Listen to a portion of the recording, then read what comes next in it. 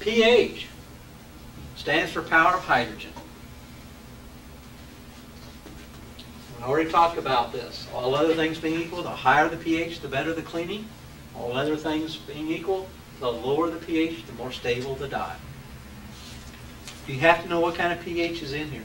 People that do some spotting and so forth will emphasize, well, before you start spotting, you need to check the pH of the spot and all that stuff. Baloney. It's not normally necessary. Here's the pH chart. By definition, pH goes from 0 to 14. Right in the middle is neutral, 7. Not even your tap water has a pH of 7. Your tap water probably has a pH of around 7.5. It's slightly on the alkaline side. At least it is around here. Distilled water has a pH of about 6.8. It's slightly on the acidic side. These are pHs of 1% solutions. Most people think ammonia is pretty mild. Guess what? 1% ammonia has a pH of 11. 1% ammonia would void a Stainmaster warranty.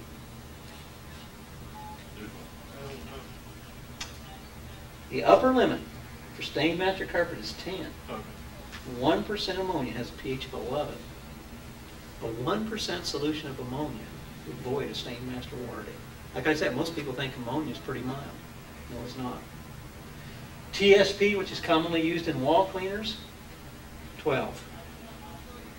What was the pH of that TLS 2000? 1 to 10. It's in here. Notice that's just below lye at 1%. Here's PCA 5, right about here, just a little above borax. There's no borax in here, but that's about where it lies.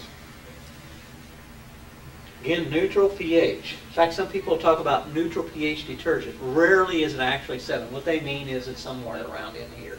It's a low, it's a low alkalinity. So on the acid side, you've got milk, eye drops. Your tears are actually on the acid side. You know why? Bacteria don't survive well on the acid side. And so your tears are slightly on the acidic side, so that your eyes are constantly washed with a disinfectant. That's what it amounts to. Beer, grape juice pH of 4, wines, lemons, must be time for lunch. Vomit.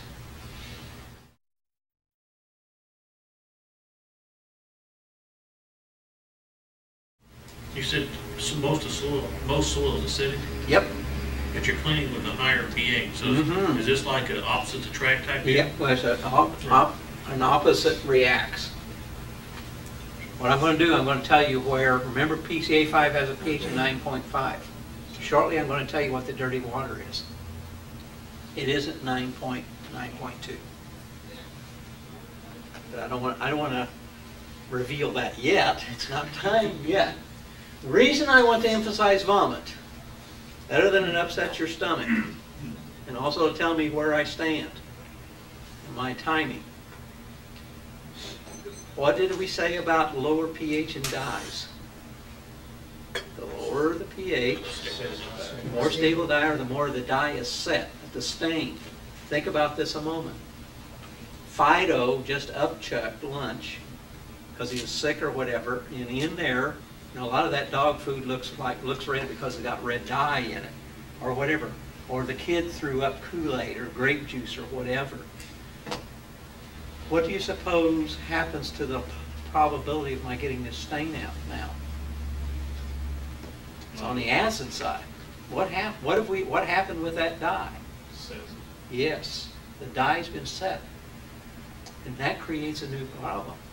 And so if you're trying to remove a stain that's from vomit, you need to tell the customer, this is education again. Man, did you know? You want to educate because it sets you apart. 90% of your competitors are clueless. They have no idea what pH is.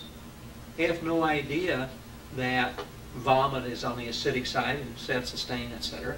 Man, did you know that that's exactly how they set dyes and stains, is by putting it on the acid side, and as you know, vomit is extremely acidic, and so this stain is going to be very difficult to remove. I will do my very best but I can't guarantee I'm going to get it out. But I will do my absolute best, and hopefully we'll make it look a whole lot better. You notice what I'm doing?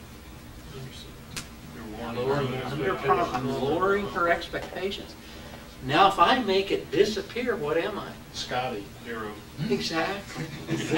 I would never, ever, I don't care what it is on that carpet, I would never say those are not a problem. I would never make that statement. Number one, the moment I said that, it's curtains, because that'll be the one that won't come out. And I'll give you a real, true story along that line. The technician saw that, told her, those are never a problem, you'll never see it again. But Mrs. Jones, whatever her name was, 2 o'clock in the afternoon when the sun was coming in just right in the window, and she got down on her hands and knees, she could still see the shadow of it. Did he do what he promised? He under-delivered. If he had made a big deal about how difficult those are, etc., the fact that she could have seen the shadow is no big deal. And the reason she was looking for the shadow is because she had been promised something. Be real careful about what you promise and what you guarantee. On this pH on this column is what's called power. This involves a question. There are about 3 or 4 questions on the test out of this. Notice that go 0, 10, 100, 1,000. What it means is every time I go up 1 single pH unit, I go up tenfold in alkalinity. You know, we talk about PCA5 having a pH of 9.2, and we talk about, I know that's 11. Let's just round it off, 9 to 11. That sounds like 2 pH units, doesn't it? Oh, that's not much different. Oh, I go up from 9 to 10, that's tenfold. To 11, that's 100-fold. It's 100 times as strong. It's what's called logarithmic. If we drew this on a graph, it would look like this. It would look like a horseshoe. Also, the same thing is true on the reverse side. The lower, every time we go down in pH, we go up tenfold in acidity. That's how pH works. Where's sulfuric acid formed? Depends on the concentration. Straight sulfuric acid, right there. Just like I said about my Coke, it's got phosphoric acid in it. In your, don't go to it, but somewhere in your 3-ring binder, under the chemical tab, is one of these. It's what we call the sewer letter, which sounds kind of strange.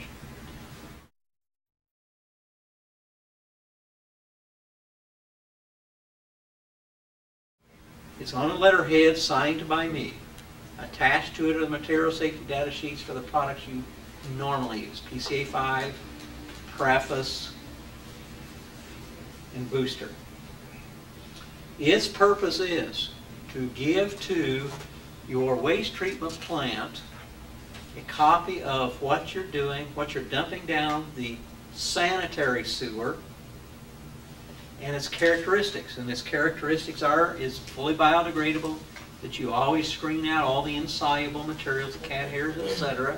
And the final pH. And the final pH is between 7.5 and 8.5, usually on the lower end of that. Like I said, the dirty water, remember your soils are acidic. The dirty water itself, and therefore what we're leaving in the carpet, isn't 9.2, it's about 8.